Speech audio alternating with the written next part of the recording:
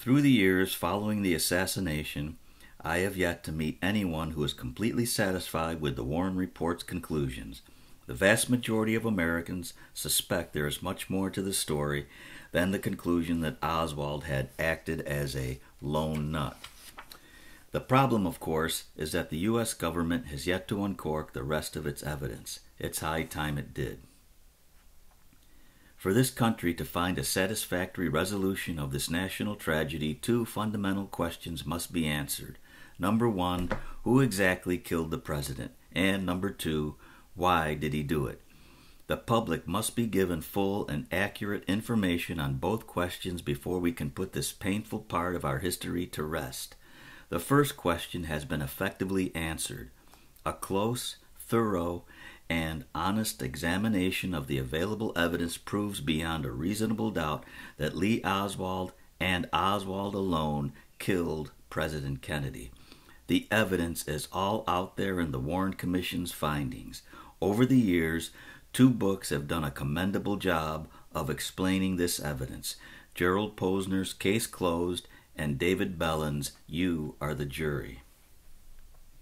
The answer to the second question, why Oswald killed Kennedy, has never been satisfactorily answered, certainly not by the Warren Commission. After examining the evidence available to me, I think it is safe to assume, at a minimum, that Oswald killed Kennedy for ideological, political reasons. Perhaps he was trying to impress the Soviets and Cubans. We don't know how the Cubans reacted to Oswald's threat to kill Kennedy, and perhaps we never will. Or perhaps we will when Castro is dead. I am frequently confronted with all types of wild assassination theories expounded by the seemingly endless line of buffs and pundits. In almost every case, I find that they have conducted their investigations ass backwards. The fundamental rule in conducting any investigation is that you must always start from the beginning and work your case forward. As you follow the evidence, it will eventually lead you to the suspect. It is only then, at the end of the investigation, that it becomes clear who the guilty party is. But these buffs always start from the end, from their preconceived conviction or theory, and work back to the beginning. They first decide who the guilty party is: the mafia, right-wing fanatics, the military-industrial complex, the Castro-Cubans, and then they go about proving this theory using only the evidence that supports it. What these people fail to understand is that just because a particular person or group might have a reason to kill Kennedy, that doesn't mean they did. Politically motivated conspiracy theories are still popular. Immediately after the assassination, the Kremlin put out the story that right-wing extremists in America were behind Kennedy's death, not the communist Oswald. Recent release of top-secret information on the Soviets shows that the Soviet Union, Castro, and the American communists, almost from the day of the assassination, tried to deflect suspicion that the left wing was responsible for the act and tried to focus on the right wing. Several of the early writers on the subject had clear left-wing leanings and backgrounds, and it would appear that their intent was either to mislead the American public or steer its thinking away from any possible connection to the left. Looking back from the perspective of today and taking into account not only those early books, but the immensely successful, immensely misleading movie JFK, I'd have to conclude that they largely succeeded. Oliver Stone's JFK is one of the most outrageous examples of misdirection I have ever seen. I don't doubt for a second that Stone has every reason in the world to be bitter about his Vietnam War experience, and I could appreciate his anger at the U.S. government and the military-industrial complex. But disinformation is a major tool in the espionage wars, and the Cubans and Soviets are masters of it. Stone, on a visit to Cuba to receive an award for one of his films, seems to have swallowed the Cuban version, Jim Garrison's story, hook, line, and sinker. In Stone's theory, the pro-Castro Oswald is the innocent patsy. Stone decides that, surprise, the military-industrial complex killed Kennedy with the assistance of the CIA, the FBI, and the Dallas police. In fact, Stone says that I played an integral part in the plot. I do hope JFK helped Stone exorcise some demons from his Vietnam experience. Postscript. In this book, I think I have made it abundantly clear that I believe that Oswald killed President Kennedy. I am convinced Oswald acted alone. I arrive at my conclusions based solely upon the readily available evidence. It's all there for anyone to examine. While I have already discussed the issues surrounding the Soviets and Cubans, I have not gone into any great deal about the actual evidence of the assassination. In this book, I simply told my story, how I saw the events unfold from my perspective.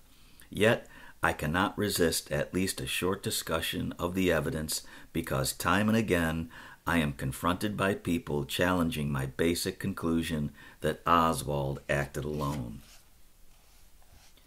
A common objection to the conclusion that Oswald alone shot the president is that there is no way any person could have fired 3 shots in approximately 6 seconds.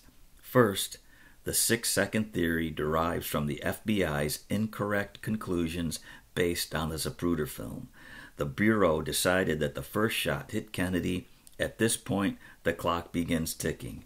The FBI then concluded that the second shot hit Governor John Connally approximately 3 seconds later.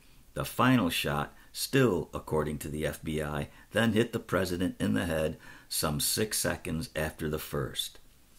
What is more likely is that the first shot missed and the second hit Kennedy in the neck and then Connally in the back. Then, 6 seconds after the second shot, Oswald fired the third shot. Posner put forth an intriguing theory on this point in Case Closed, as he may have discovered evidence that the first shot did in fact miss, giving Oswald over 9 seconds from the time the first shot was fired to the third. Posner discovered that Zapruder, while holding his camera in his hands, jiggled it about 3 seconds before conventional wisdom had the first shot being fired. This jiggle is consistent with an involuntary muscular reflex of a person filming an event when a gun is fired nearby, something which has been documented and accepted in the scientific community. Also, at the same instant Zapruder jiggled the camera, a little girl who is running in the film stops dead in her tracks, consistent with someone who has just heard a gunshot. Posner's theory is intriguing, and if true, then Oswald did indeed have over 9 seconds, more than enough time for a Marine sharpshooter to have fired 3 shots. Just as important, many people fail to realize that Oswald had perhaps 10 to 15 seconds to line up his first shot. Once he had it lined up, then he fired. Within the next 6, according to the FBI, or 9 seconds, according to Posner, Oswald had to fire only 2 more shots, not 3. The FBI had an agent recreate this shooting sequence. He accomplished it easily. In short, Oswald had more than enough time to get off all 3 shots. People also confront me with the magic bullet problem. I am no forensic scientist, but I think I can give a fair summary on why there is no magic to that bullet. Contrary to Oliver Stone's portrayal of the facts, Kennedy and Connally were not sitting in perfect straight-back postures in a line. Kennedy's seat was slightly higher than Connally's and a few inches off to the right side. When the second shot was fired, the Zapruder film indicates Kennedy was leaning forward, perhaps in reaction to hearing the off-target first shot. Connally is twisting around in his seat to look behind him, also apparently reacting to the first shot. He is holding his hands down on his thigh. The 2 men are in this position when the second shot is fired.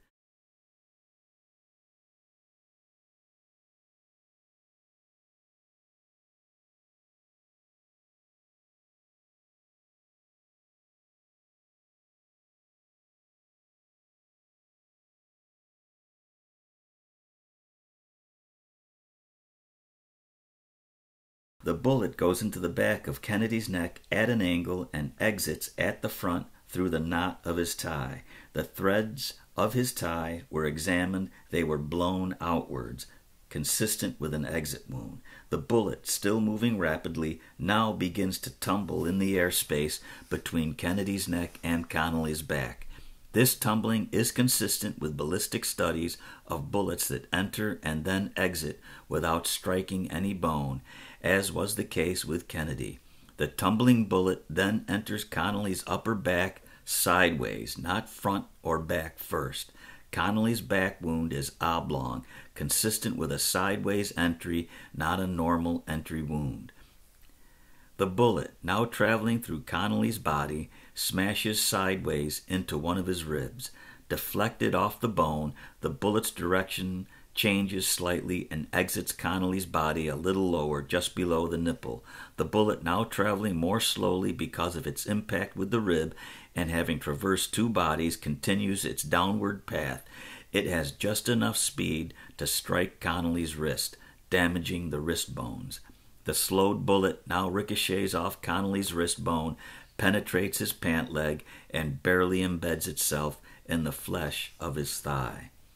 When Connolly was placed on a stretcher at Parkland Hospital, his trousers were removed. He was placed on a second stretcher and urgently wheeled into emergency surgery.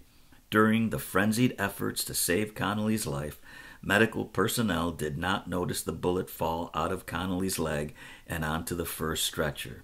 A short time later, a hospital attendant discovered this bullet and gave it to an FBI agent who gave it to a Secret Service agent.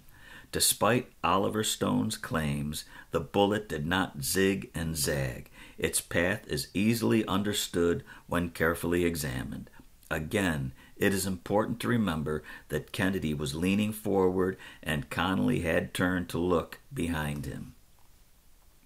People also take issue with the bullet's condition, which they describe as pristine. First, one should remember that no two bullets change condition in exactly the same way when fired into an object. Second, the bullet is not pristine. It is partially flattened on one side, consistent with the bullet hitting Connolly's ribs sideways when it was traveling at its highest speed. Now, of course, this bullet is the one that conspiracy theorists say was planted to frame Oswald. So what did they do? Did they get a hammer to flatten it out a little bit? Of course, they always use that word pristine, but it isn't pristine, as you can see. Or what did they do? Did they fire 100 bullets from Oswald's rifle? Of course, how did they get Oswald's rifle and then put it back? And then, well, let's look at these bullets now. Let's use this one. No, let's use this one. No, I think we should use this one. It has to show some kind of damage. We're trying to frame Oswald here. What do you think will happen when it goes through? Should we pretend it goes through a skull, hard bone, or should we pretend it goes through soft tissue? Sometimes people get shot and all the bullet does is go through soft tissue. Why don't we do both of them? Why don't we plant two bullets? How would you make a decision like that? Folks, if I had $20 million, I could make the funniest fucking movie of all time.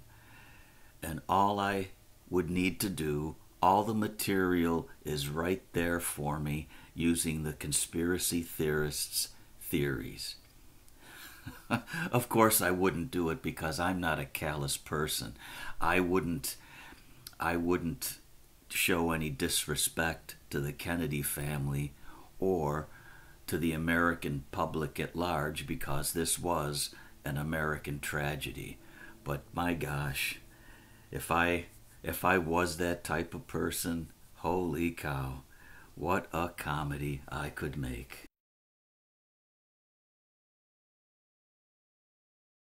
Prior to that, the bullet had only traveled through soft flesh.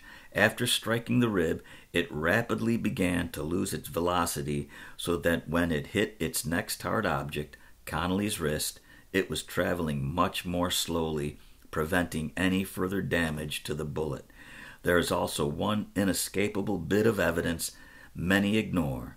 The traces of lead recovered from Connolly's wrist conclusively match the so-called stretcher bullet. The bullet was copper-jacketed with a lead core. The core was exposed on the rear end only. A small amount of it was squeezed out like toothpaste from a tube and left in Connolly's wrist. People also attacked the conclusion that Oswald acted alone by arguing that the final and fatal shot to Kennedy's head came from the front, not the rear, from where Oswald was shooting.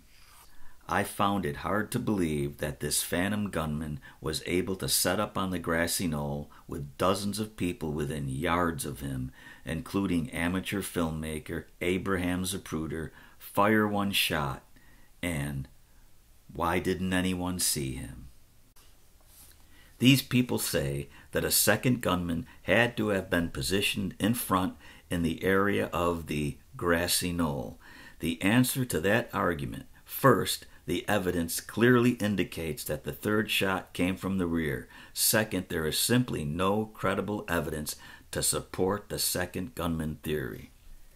In the examination of the president's body, doctors found a small bullet hole in the back of his head. The front right side of Kennedy's head was blown open. When a bullet enters a body, it leaves a small entry wound. When it exits, it either leaves a similarly small hole or it fragments when it enters the body and blows a bigger hole when it exits.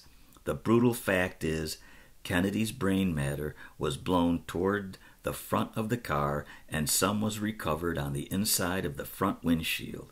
Bullet fragments were found on the floorboards by the driver of the president's limo. When the bullet fragments were recovered, it was also discovered that the inside of the front windshield had dents or nicks in it, consistent with high-velocity bullet fragments hitting it. Prior to the assassination, the president's limo had been kept in pristine condition. The windshield had no nicks or dents.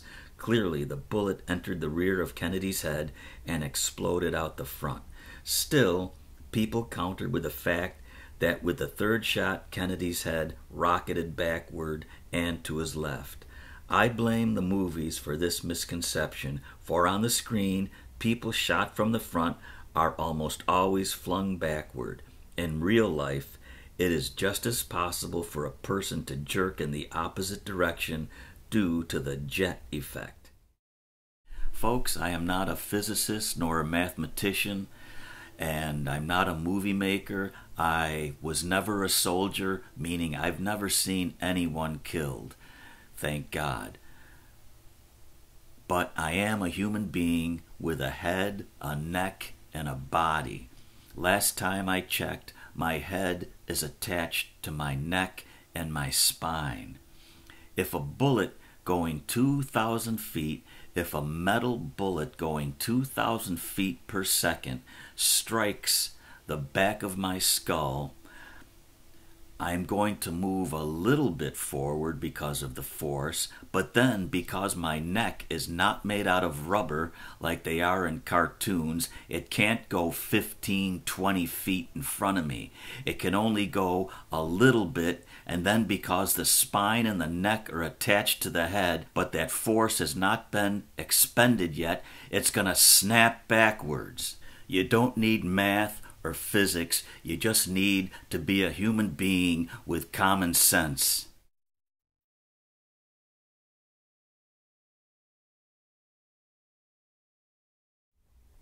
Forensic scientists have long ago discovered that when a person is shot in the back of the head, a jet effect could cause the head to jerk backward. This finding has been documented and recreated on film. On the second point, that there must have been a second gunman, there is no credible evidence to support this theory. I know various people have come forward over the years claiming to have seen this phantom gunman, but their stories simply do not hold water. In the evidence collected from witnesses who gave statements to officials in 1963 and 1964, of all the people standing in Dealey Plaza, only one described seeing a puff of smoke near the tree line along the grassy knoll at approximately the same time the first shot fired and missed. That's it, nothing more. Over the years, many conspiracy theorists have taken this puff and either extrapolated a second gunman out of it or have distorted the evidence to prove there was a second gunman. But what could cause a puff of smoke? We know one of the 3 shots missed, and the evidence indicates that it was Oswald's first shot. At the same time this shot missed, a man standing near the grassy knoll was struck by a high-speed object that grazed his face and caused slight bleeding. A portion of the curb a short distance in front of him was struck by a hard, high-speed object consistent with a bullet. The errant bullet was never found, consistent with a bullet shattering upon impact with a concrete curb. The curb was in the possible line of fire for Oswald's missed shot. It is my theory that the first shot missed the motorcade and hit the curb, causing fragments of both curb and bullet to fly through the air, one of which struck the man and another of which skidded into the dirt under the trees of the grassy knoll, causing a puff of dust. No one in Dealey Plaza on November 22nd ever said they saw a second gunman. If there had been a second gunman on the grassy knoll, he would have been seen. The area is small and close to the street. Zapruder and others would have been less than 10 yards from this gunman. Dozens of people, including law enforcement officers, swarmed up to the grassy knoll within seconds of the shot being fired, no doubt confused by the unusual acoustics of Dealey Plaza, in their efforts to find where the shots came from. None of these people saw a second gunman. Furthermore, how could this second gunman leave no trace? There were no spent bullet casings or any other signs that anyone had fired shots from that area. Where did this fired bullet go? A shot from the grassy knoll would have gone smack into the crowd of bystanders waving at Kennedy, yet no one was hit, nor did anyone report hearing, feeling, or seeing any bullets fired in their direction. People also take issue with the conclusion that Oswald shot the rifle from the 6th floor, where his rifle and his prints, all over a makeshift sniper's nest, were recovered, by pointing out that it would have been impossible for him to get from the 6th to the 2nd floor before a Dallas police officer and Roy Truly, the manager of the book depository, saw Oswald in the 2nd floor lunchroom.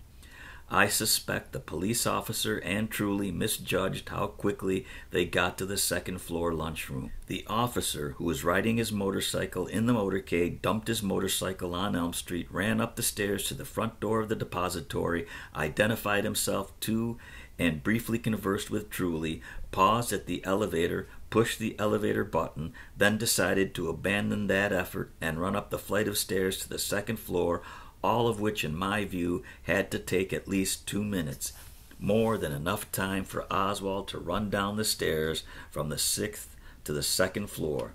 When my fellow agents, Ike Lee and Bob Barrett, reenacted Oswald's dash from the 6th floor window to the 2nd floor lunchroom, each time they did it in less than a minute. There is no mystery to the fact that Oswald fired his rifle from the 6th floor, made his way to the 2nd floor lunchroom, and then fled the building altogether. Anyone who has examined the evidence carefully, as I have over many years, cannot help but come to the conclusion that Oswald was the lone gunman. Most people have come to their conclusions about the assassination from short, partial readings of different theories.